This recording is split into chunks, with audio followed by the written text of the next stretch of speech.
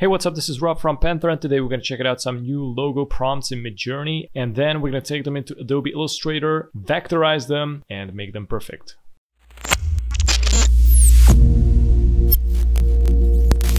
Also, if you want to learn how to make all these videos here in these examples and push your skills to the next level, I launched my Patreon page where I uploaded a bunch of these advanced tutorials. If you want to check them out, you can click the link in the description and access Patreon premium content, where you can access a bunch of high quality images and tutorials.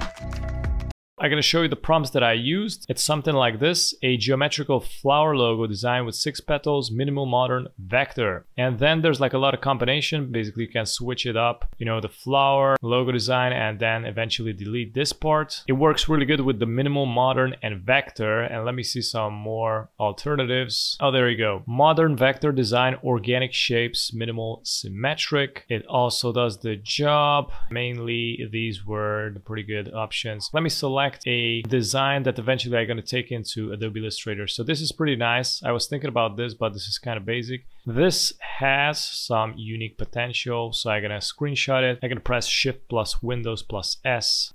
Crop it, go to Adobe Illustrator, and I'm going to press Ctrl V. I'm going to press Shift plus Alt, scale it down. And I also going to go to the opacity, decrease it to 50%. So it's going to be more transparent. So this way we're going to draw over the shape. I'm going to go to the layers, I'm going to lock it, and I'm going to create a new layer. I'm going to go with this shape because I can show you some really helpful techniques. So let's go to the field, click on the field, click on the none, click on the stroke, go with a color. I'm going to go and select the black and select the pen tool, which is located here. And we're going to start creating a petal. I'm planning to go with the right one. This looks pretty nice. So I'm going to click on it, press and hold Shift to isolate horizontally.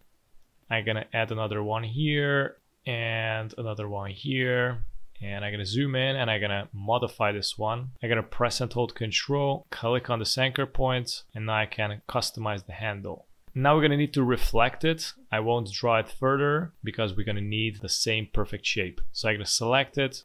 Let's go and select the reflect tool. Press and hold Alt, click on this anchor point, make sure to choose horizontal, and click on copy. Now we reflected it. Let's select the direct selection tool, select these 2 anchor points here, and go to convert select endpoints. Do the same thing with the left. Now we get the shape. I'm gonna swap it from field to stroke. You can swap it here. I'm gonna rotate it, press and hold Shift, rotate it 90 degrees, and I'm gonna position it here now because I wanna vectorize these elements right here. So I'm gonna select the pen tool again. I'm gonna swap it from field to stroke and vectorize it. And it looks something like this. I'm gonna swap it. And what I'm gonna do is create a new artboard. I'm gonna select these shapes, press and hold Alt, create a new copy. I'm gonna select it, I'm gonna reflect it, select the reflect tool, press and hold Alt, click on the anchor point in the center, and now select vertical, click on copy. It looks pretty nice. Now I'm gonna select them all, right click, select group. And I'm gonna go back, delete these, and just position them right here so I know exactly what I'm doing. I'm gonna select it, right click on group, and I'm gonna work right now only with the petals instead of this decoration. Now we're gonna go to effects, distort and transform, and we're gonna calculate the petals. We got 8 petals in total, so we're gonna create 8 copies here. So you're gonna type in here 8. The angle is gonna be, I think, 45 degrees.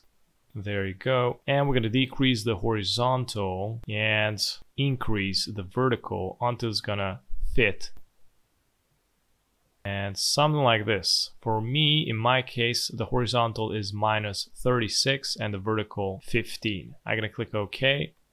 I'm going to select it, go to Object, Expand Appearance. Good. Now I'm going to select these decorations. I'm going to right click, group them, and I'm going to select the Reflect tool again. I'm going to press and hold Alt and click here on this edge and go to horizontal, click on copy. I'm going to select both, press Ctrl C, Ctrl F, or you can go to edit, paste in front, and from here press and hold Shift, rotate it 90 degrees like this. Wow.